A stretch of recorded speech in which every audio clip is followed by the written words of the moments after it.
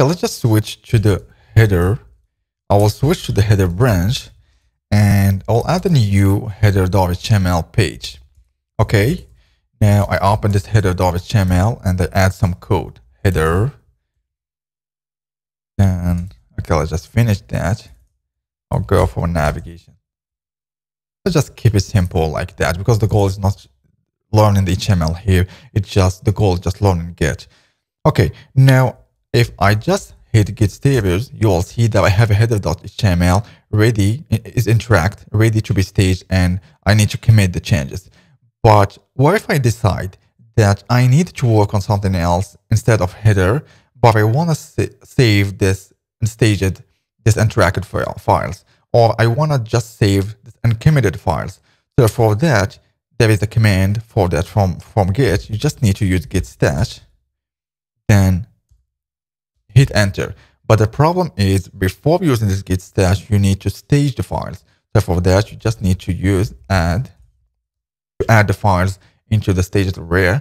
Now, if I just hit again git stash, you will see here I saved the working directory and index. Okay, the header is just returned to the initial value or to the initial position. What I mean by that, now if we just return for just list the files, you'll not find that the header.html is created.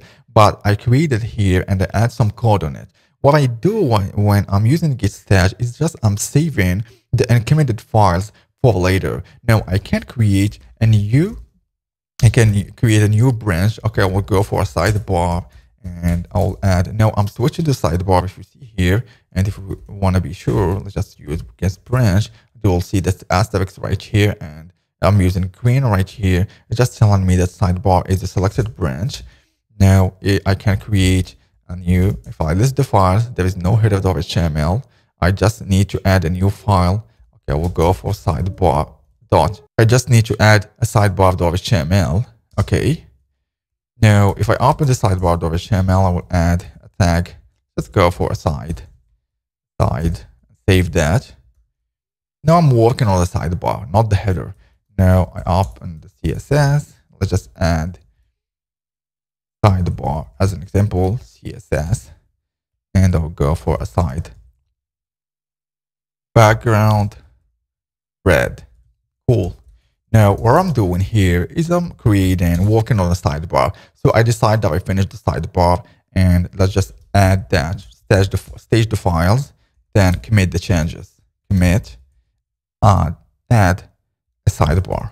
Because I decide that I need to finish first the sidebar, then I can move to the header. But the problem was that I was on the middle of working on the header, but I can't stop working on that. This is why I use git stash. I use git stash to just save the uncommitted files. Now, if I just move to the header, I want to bring back the header.html that I don't save. For that, I can just use git stash, apply, not apply. Now, as you see here, I have a new file, header.html. Here, I don't have it. Now, if I just list the files, you will see that I have this header.html. And if I open the header.html, you will see that I have the code right again. So I bring back again the uncommitted changes and I can work on the header and do whatever I want.